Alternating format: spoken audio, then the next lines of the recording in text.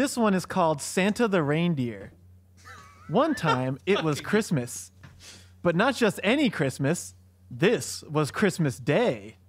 Yes, Christmas Day is the time of year when all the boys and girls are excited to get their Christmas presents, so named for the fact that they are given on Christmas. But for reindeer, it is the shittiest day of the year, the only day they have to work. And for one particular reindeer, it was even shittier. His name was Santa the Reindeer. When he was born, Santa Claus decided he was very special, like a god. So he named the reindeer after himself, because it made him feel like a god too. All the other reindeer hated Santa the Reindeer for it.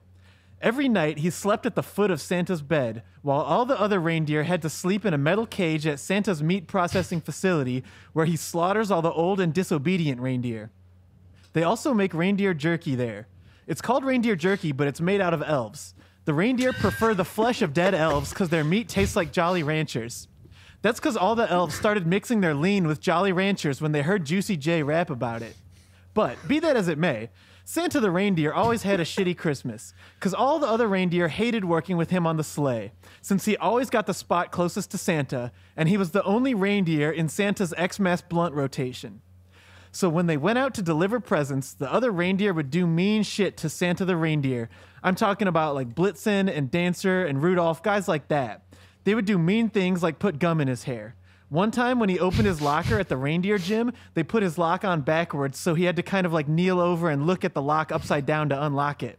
They also chased him around the locker room, whipping his little butt with a wet towel and gave him a pink belly. So anyway, it's Christmas, right? And the reindeer are being mean and calling him bad words. Real nasty stuff.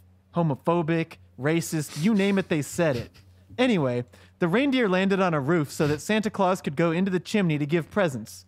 While he was away, the other reindeer started kicking Santa the Reindeer in the nuts and spitting on him and trying to stab him.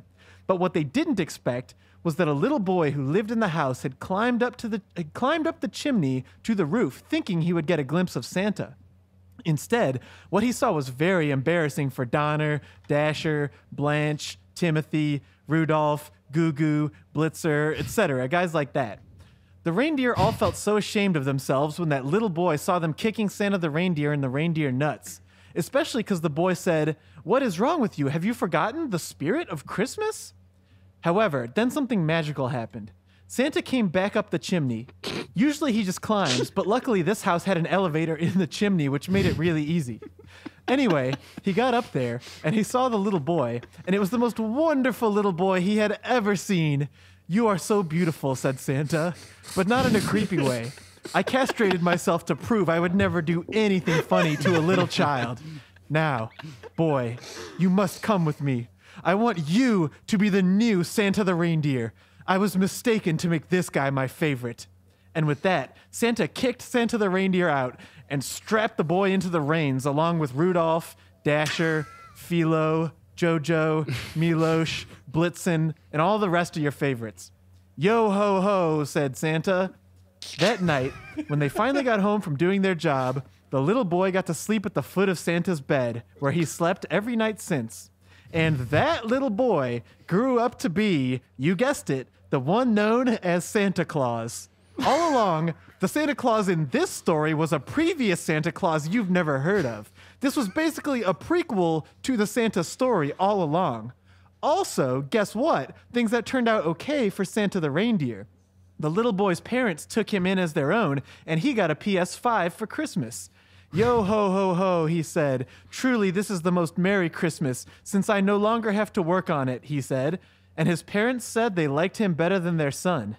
The end.